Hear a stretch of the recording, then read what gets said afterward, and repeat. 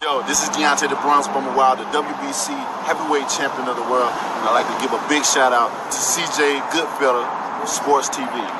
Bomb Squad, baby. All right, man. Tszyu dominates Jeff Horn. I had never seen Tszyu fight in a professional fight in its entirety. He's 25 years old. What is he? 16-0 with 12 knockouts, and now he's being lined up for a WBO title shot. Let's talk about it. Hit that subscribe button, bell icon button, share the video. Day 9, calling him the king of Aussie boxing. It was also good to see some fights with some fans in the stands. So Australia must be doing really, really good with their COVID-19 protocol. So, you know, it was just one side butt kicking the whole fight. I mean, Tszyu had excellent footwork, excellent control of distance, and then his body shots was what was the difference. You know what I'm saying? Third round, he dropped Jeff Horn with a left hook. Jeff Horn barely made the count. Well, he made the standing 8 count. And he just kept beating Jeff Horn ass across the ring. And, you know, I think, you know, he also had one of Jeff Horn's, you know, trainers in this corner as well, too. They had a judge controversy, and they didn't need the judges, all right? What happened was, I think they figured with Jeff Horn, you know, going up and down the weight scale, that, you know, that going to the body was best. You know, when you have problems, when you drain yourself, like Jeff Horn did at 47, and then when he jumped up to like 60, and then it's going to be hard to come back down to 54 and be functionable for Jeff Horn, not taking nothing away from Tszyu, you know, but he did the right thing going to the body. He's trying to defy the laws of moving up and down in weight, and it's not easy. And I don't think Jeff Horn, you know, could compete at 54. You know what I'm saying? He shouldn't have jumped up to 60 and fought Michael Zephyr to begin with. He should have competed at 54, but his body wasn't going to hold there for long anyway. But Tszyu was just the better fighter, you know what I'm saying? He kept, you know, Jeff Horn at the end of his punches. And he kept Jeff Horn around, I think, just to get the fans to show and play with him a little bit, to be honest. He could have took him out anywhere after the 3rd round. You know what I'm saying? And he just went upside his head, dug to the body. Jeff Horn was stumbling and drunk across the ring. And Tszyu showed that, hey, perhaps he may be a world-class fighter. He ain't one of those dudes like Chavez Jr. who just, you know, using his daddy name to be good, or Shane Mosley Jr. Tszyu, you know, maybe he might be one of the next best legacies in boxing, because he showed some really, really good skills. He showed some really good technique. He showed this, you know, father's punching power.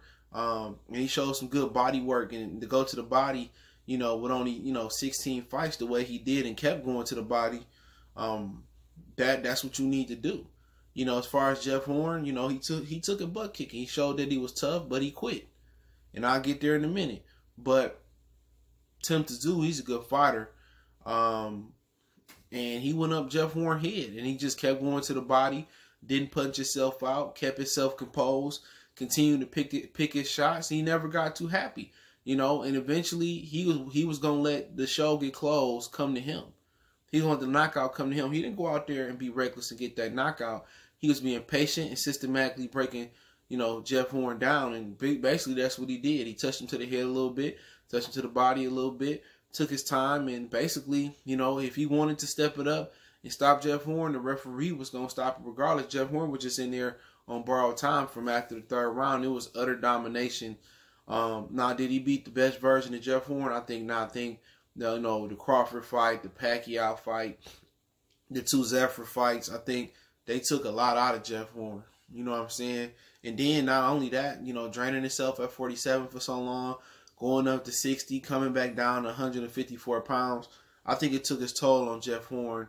And I think Jeff Horn is probably going to be finished in the sport of boxing. I mean, it was iffy when you get, you know, beat up by Michael Zephyr and barely beat him in the 2nd fight. So I just think Jeff Horn had a run. I think Jeff Horn was effective at 47 because of his natural size and ability to absorb punishment. And he absorbed it very, very well at 47. And I just think, you know, just with all the wars he'd been in, and I don't think he was a natural 60. I think his best weight was 47. And I just don't think he has enough skills physically to move up and dominate guys. And you know, Tszyu showed him that yeah, this is his last stop. And I think it's time for him to kind of move on now. As far as Tszyu, where can he go from here? Is he ready for Patrick Teixeira? or Brian Carlos Castanos or Terrence Crawford. Those are the 3 guys that could hold the WBO belt by the time he get his chance.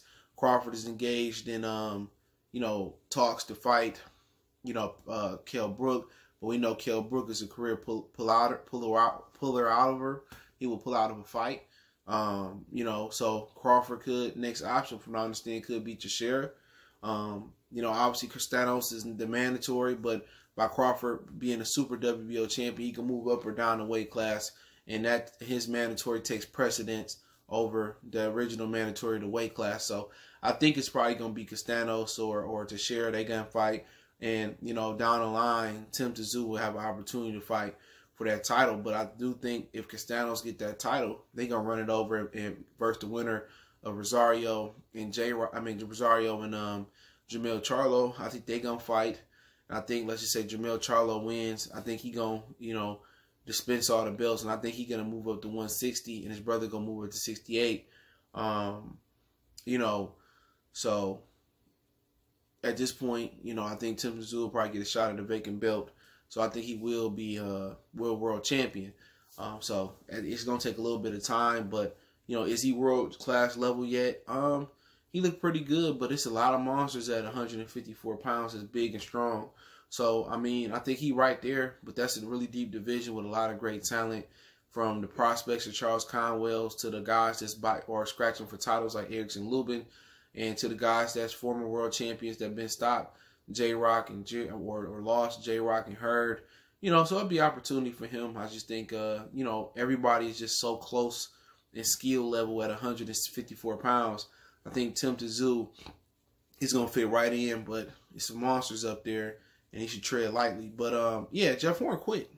All right? Jeff Horn did quit. It wasn't his, I can't say it wasn't his fault, but his corner asked him, did you get one more round, one more punch? Can you do it? And Jeff Horn, basically they put him on the spot, and the camera was right in there, and he quit. At the end of the day, it's up to the trainer to protect this fighter from quitting. If you see your fighter can't go no more, you ask him questions and he hesitant, you know what I'm saying?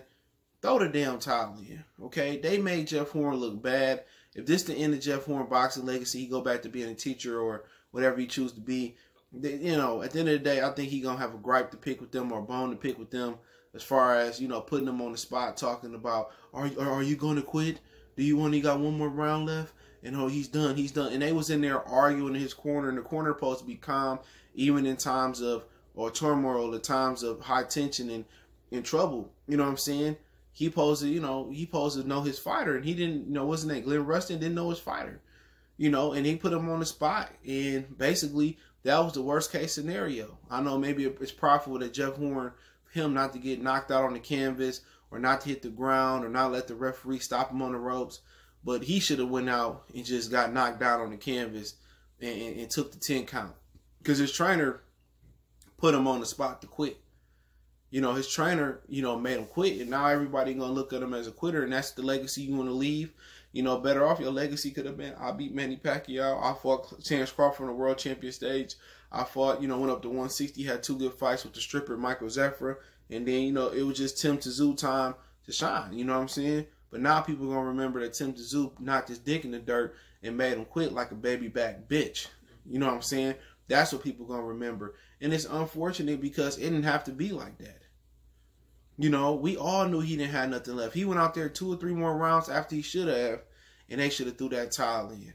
They should have protected the fighter. And that just let you know that some of these coaches out here, a lot of these coaches don't even know boxing. They don't even know proper protocol, how to say they fighter, from the embarrassment of quitting, or how to say they fighter from themselves. And that coach that Jeff Horn in his corner was Glenn Rustin, he made Jeff Horn look really, really bad. And he made Jeff Horn look like a legit quitter tonight, even though we know Jeff Horn was going out there round after round, even though he didn't have no gas in the tank and giving it his all. When they should have protected him from looking like a quitter, protected his safety, they should have threw them that towel in way before that 8th round concluded. You know what I'm saying? They gave him a couple more rounds. By the time the 7th round or 6th round concluded, they should have threw that towel in. But hey, that's their prerogative. Let me know what you guys think about it. Congratulations to Tszyu. He wins. What is it, 8th round stoppage, or he retired Jeff Horn after the 8th round. I'm not sure technically what they can call it, but hey, don't forget you can follow me on Facebook, Instagram, Twitter. You can reach out if you have a business question, inquiry, sponsorship, video request. Also got a Facebook group. All those links in the description. If you ever have a YouTube business question, inquiry, sponsorship, video request, or you just want to chop it up, Twitter is the fastest way to reach me. Then IG and Facebook. Want to make a donation? Cash App CJGood313. That's in the description. PayPal link there as well. Best way to donate is just to share the videos and appreciate the love, support. Let me know what you guys think. Congratulations to Tszyu, making his father Tszyu proud. And I think we might have a world champion on our hands here one day. One time for the one time. New King of Aussie. We go.